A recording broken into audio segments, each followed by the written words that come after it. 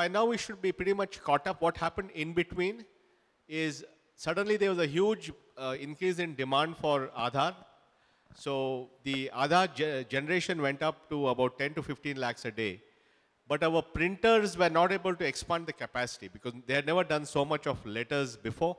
So it took them a few months to upgrade their hardware for printing the letters. So there was a backlog, but now we are pretty much caught up.